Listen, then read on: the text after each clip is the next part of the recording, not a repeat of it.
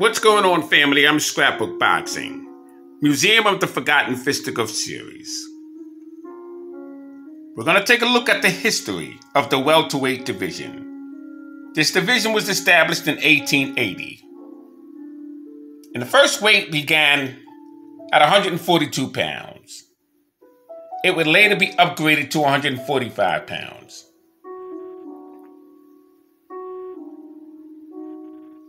And then it would move up to 147 pounds. Now, your first champion was Paddy Duffy. And we're going to go through that in our discussion with the welterweight division. But I want to first show you some images of some great fighters in that division. The mysterious Billy Smith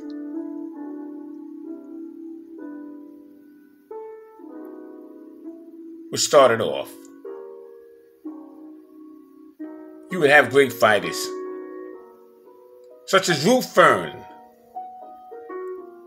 who you're looking at right here. Mickey Walker, the toy bulldog.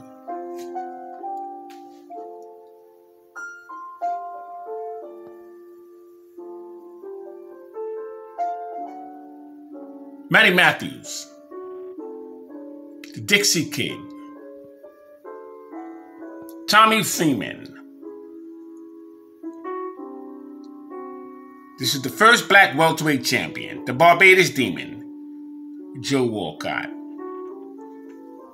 He would eventually become roommates with the first black heavyweight champion, Jack Johnson. And he would show Jack Johnson the tricks of the trade. Mickey Walker, once again, the toy bulldog. Yeah, Jack Britton. Ted Kid Lewis would have a 20-fight round robin amongst themselves. Billy Graham, Ray Robinson, and Kid Gavilan. Oh, what a fight that was. Fought twice, once in Yankee Stadium and once in Philadelphia. Pilatso would split the welterweight championship belt with Mickey Walker. Here you have Henry Armstrong, who would collect that title from this man here, Barney Ross, to your left. 1938, the Madison Square Garden Bowl. Henry Armstrong would simultaneously hold two belts at that time. Featherweight championship belt that he would gain from Peter Cerrone, New York's Madison Square Garden. That would make him the first black American featherweight champion of all times. Tony Gennaro, very tough and rugged fighter, gave Rocky Graziano fits, but Tony Gennaro would get his face busted by Jake LaMotta because his wife stated he was a handsome-looking young man. Tony Pallone, he was a numbers runner for the mob, walked with a limp, but he could fight. Ray Robinson. Here's Ted Kid Lewis.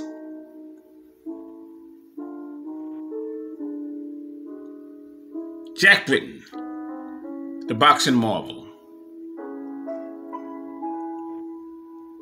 Pilatso. Jackie Fields. Had the pleasure of meeting him. And he would split the title back and forth with young Jack Thompson. Hammerin' Henry Armstrong, one of the greatest fighters of all time. I have him ranked number 4 of the greatest fighter in any weight division of all times. John Corbett III, who would take the title away from Jackie Fields, but he would be stopped in one round. As you see, his position and stance is a southpaw. He'd be stopped by the babyface assassin, Jimmy McLaurin. What a career, what a fighter he was. The career he had was amazing. He was in there with the best, the very best. Here you have Fritzy Zivig, who would lift the welterweight championship belt, 1940, New York's Madison Square Garden, October 4th to be exact, from Henry Armstrong. Ray Robinson would be on that undercard. He would begin his professional debut. Here you have Barney Ross. Phenomenal fighter he was. Out of Chicago.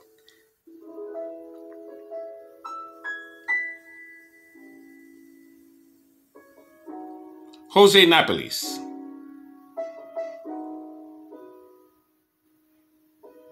His name would be butter in Spanish. Virgil Akins. Now, Virgil Akins, very interesting. He would lose the welterweight tournament. Carmen Basilio would retire from the welterweight division because he wanted to challenge Ray Robinson for his title. He did, and he would win the middleweight championship belt. That division was wide open. And Virgil Akins would lose the final eliminator to Don Jordan. Here you have Johnny Saxton out of Newark, New Jersey. He would go back and forth, exchanging that title with the onion farmer, Carmen Basilio.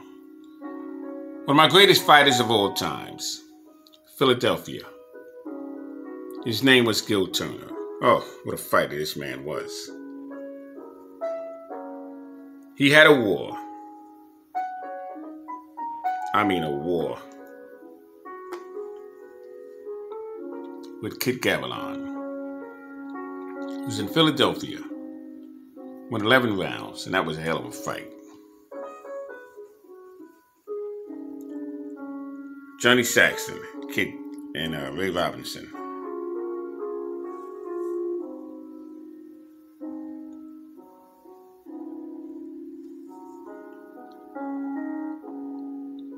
Tony DeMarco was some puncher. He would have 2 fights with Carmen Basilio. We'll learn about all that when we go through the lineage of the welterweight division. You're going to see a lot of Ray Robinson during this visual, because Ray Robinson is an outstanding welterweight. Unfortunately, there's not footage that you could find of Ray Robinson, although there are 3 reel-to-reels that I personally have. Charlie Fusari, which was Ray Robinson's last welterweight title defense. Sammy Angad. Marty Servo.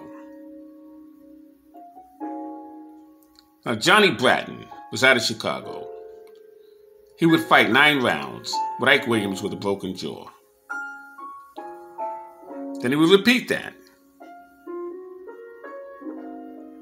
fighting 9 rounds with a broken jaw with Kid Gavilan.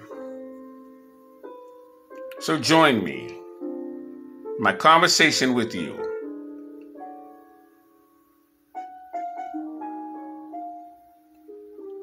with the welterweight division as we explore the titles, how they were exchanged from fighter to fighter.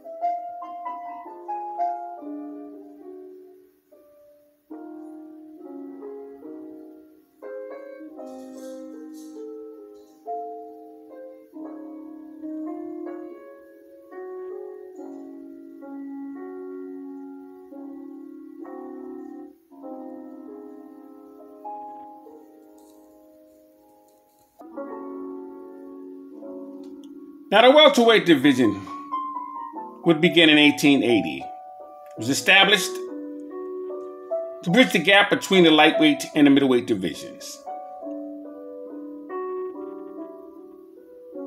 Now, the welterweight division would begin at the weight of 142 pounds. It would later be raised to 145 pounds. American records would show that Paddy Duffy would be the first champion in boxing. Then he fought Mysterious Billy Smith, 1892. Lineup of champions in this division would start December 14th, 1892. And Mysterious Billy Smith would knock out Danny Neiman, San Francisco, 14 rounds. July 26, 1894. Tommy Ryan would outpoint Mysterious Billy Smith, 20 rounds. And March 2nd, 1896, Kid McCoy would knock out Tommy Ryan. And he was stopped in 15 rounds. Now, Tommy Ryan was a middleweight. And he would move up to light heavyweight. But he was a bona fide middleweight who would also fight in the welterweight division. And he's underrated, extremely underrated, is Tommy Ryan. He's a phenomenal middleweight champion he was. Now, January 15th, 1900, Ruth Firms would win the title from Mysterious Billy Smith on a foul. Fight took place in Buffalo, New York. And it went 21 rounds before the referee would decide to call a fight to a halt. And it was stated that Mysterious Billy Smith had applied dirty tactics on Ruth Firm. October 16th, 1900, Matty Matthews outpointed Ruth Firms in Detroit, Michigan in 15 rounds. I showed you images of all these fighters. May 24th, 1901, Ruth Firms had played a very important role during this time in boxing. Why? Because he knocked out Matty Matthews in Toronto, Canada, 10 rounds. And that upset the apple card. No one thought that would happen. Ruth Firms was knocked out by Joe Walcott, December 18th, 1901. The Barbados Demon fought her in Canada in 5 rounds. And history was made because Joe Walcott would now become the first black welterweight champion in boxing history. But something strange would happen on the night of April 30th, 1904. Dixie Kid would win on a foul against the Barbados Demon Joe Walcott, San Francisco, California. 20 rounds. Referee Dick O'Sullivan had put a wager on his bout. And he would wait the entire 20 rounds before he decided that Walcott would be disqualified because of a foul. Fight should have never taken place because Joe Walcott was 2.5 pounds overweight anyway. But that was one of the black eyes, no pun intended, in boxing history. And that was amazing. October 16th, 1906, Honey Medley would outpoint Joe Walcott at Chelsea, Massachusetts in 15 rounds. April 23rd, 1907, Mike Twin Sullivan outpointed Honey Medley in Los Angeles, California in 20 rounds. Now, Mike Twin Sullivan would face Stanley Ketchel. Stanley Ketchel would be middleweight champion of the world. And Sam Langford had called out Mike Twin Sullivan, and his brother Jack Twin Sullivan said that he would fight him on the same night. Winner take all. The fight was rejected by the Sullivan brothers. And Mike Twin Sullivan outgrew the weight class. The title was variously claimed by Jimmy Gardner, Jimmy Clabby, Ray Bronson, Clarence Kid Ferns, Mike Gibbons, Kid Graves, Mike Glover, Ted Kid Lewis, Jack Britton for many years. Ted Kid Lewis would establish his claim in 1915. August 31st, 1915, Ted Kid Lewis would outpoint Jack Britton in Boston, Massachusetts in 12 rounds. And this was the first of 20 fights that these men would compete with one another. That title would exchange back and forth. You had an American and a European fighter. This was classic. March 17th, 1919, Jack Britton knocked out Ted Kid Lewis in Ohio, 9 rounds. 1919 was a very interesting year. Would be the year that Jack Dempsey would knock out the lumbering giant, Jess Willard, Toledo, Ohio, July 4th. And Jack Dempsey would become the heavyweight champion of the world. He was a hobo. He was known as Kid Blackie. But that fight would be remembered. A plaster of Paris. Oh. You also had the AEF, American Expeditionary Forces. You had Leo Patterson. He was a lightweight champion, black fighter. And he would defeat Billy Graham.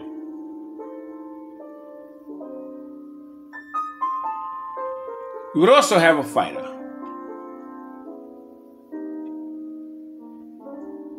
in 1919. You would have 45 fights that year. His name was the Pittsburgh Windmill, Harry Greb. March 17th, 1919. What a year. What a fight between Jack Britton and Ted Kid Lewis. November 1st, 1922, Mickey Walcott appointed Jack Britton in Madison Square Garden, 15 rounds. Another great year was 1922. Because in 22, Sam Langford would knock out Tiger Flowers in 2 rounds. It would also be the year that Benny Leonard would defeat Jack Britton.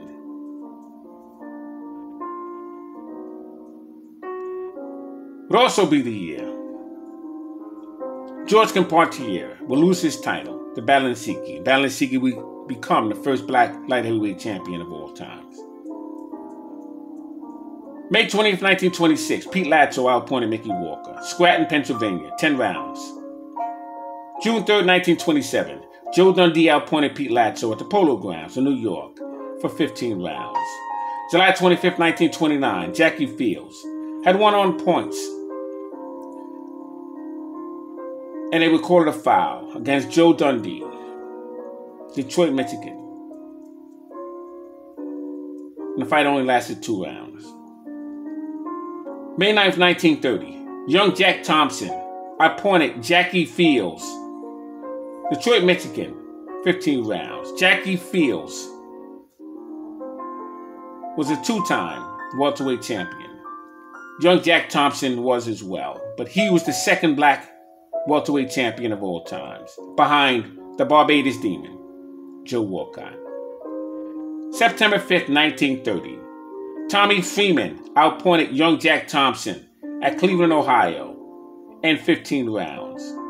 April 14th, 1931, young Jack Thompson would knock out Tommy Freeman in Cleveland, Ohio, in 12 rounds. That was a classic.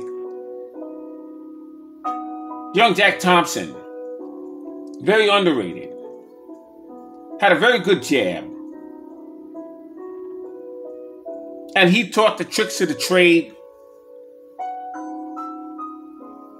to a lot of great black fighters during that time. Black Fast and many others. September 5th, 1930, Tommy Freeman outpointed young Jack Thompson at Cleveland, Ohio, 15 rounds. Oh, what a fight that was. October 23rd, 1931, Lou Bullard outpointed young Jack Thompson in Boston, Massachusetts, 15 rounds. January 28, 1932, Jackie Fields outpointed Lou Bullard at Chicago, Illinois in 10 rounds. And this was something else. So a lot of people had money on this fight. And boxing began to be watched closely. February 22nd, 1933, young Corbett III had outpointed Jackie Fields in San Francisco, California in 10 rounds. Young Corbett III wouldn't hold that title very long.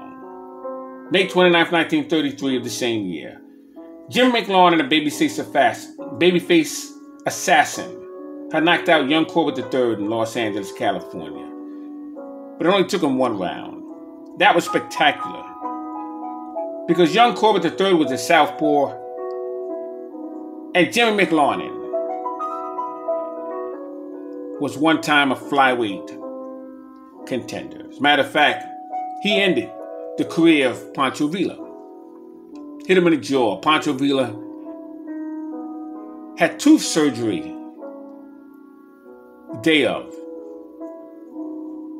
and the blood had clotted in his throat and he would die, suffocating from his own oxygen, lack thereof. May 29th, 1933, Jim McLaurin knocks out young Corbett III. My God. May 28th, 1934, Barney Ross outpoints Jim McLaurin. New York's Madison Square Garden Bowl, Long Island City, 15 rounds. And what was interesting about the New York Madison Square Garden Bowl is that no champion has ever defended his title in that arena. You had Primo Carnera and Max Baer. You had Barney Ross, Henry Armstrong. They would all take the title away from the champion. September 17, 1934, Jimmy McLaurin outpointed Barney Ross at Madison Square Garden Bowl in 15 rounds. May 28, 1935, Barney Ross outpoints Jim McLaurin, the New York Polo Grounds, 15 rounds. What classics these men would provide the audience. May 31st, 1938, Henry Armstrong outpoints Barney Ross at the New York Madison Square Garden Bowl, Long Island City, 15 rounds. October 4th, 1940, Fitzy Civic would outpoint Henry Armstrong, New York Madison Square Garden, in 15 rounds. Now, Henry Armstrong, May 31st and 38, when he outpointed Barney Ross, he was the current featherweight champion of the world. He would now pick up another strap, and he would hold those titles together. But later that year, he would lose his lightweight championship belt.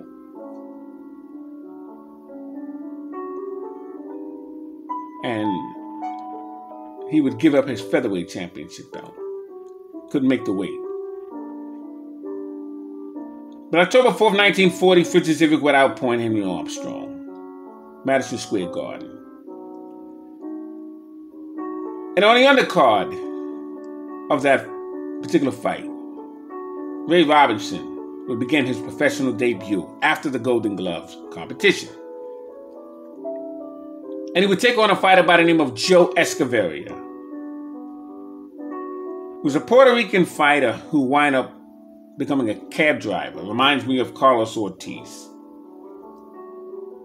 But Ray Robinson impressed everyone that particular evening. As a matter of fact, the majority of the fight fans didn't just come to see Henry Armstrong and Fitzy Civic. They came to see Ray Robinson. That was incredible. July 29th, 1941, Freddie Ray Cochrane outpoints Fitzy Civic. It was at the Robert Stadium in Newark, New Jersey. The fight lasted 15 rounds. February 1st, 1946, Marty Servo knocks out Freddie Ray Cochrane in 2 minutes and 54 seconds of the 4th round. New York's Madison Square Garden. He would win. the welterweight championship of the world. The referee was Eddie Joseph, and he would referee many fights moving forward.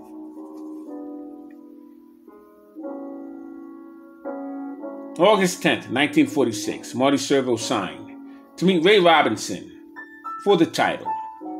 And after 2 postponements, Servo abandoned the throne. He retired due to what he says was a nose injury, because he faced Rocky Graziano. Rocky Graziano did a number on him. But many didn't think that's the true reason why he retired. They believed he didn't want to face Ray Robinson once again. He didn't want to lose his title to Ray Robinson, because Ray Robinson had defeated him twice before that. The New York Commission attempted to get an elimination going. Ray Robinson would have a fight with Tommy Bell. Now, Bell was ranked number 7. Robinson was ranked number 1. But they couldn't get the other fighters to agree to the terms and conditions, because Ray Robinson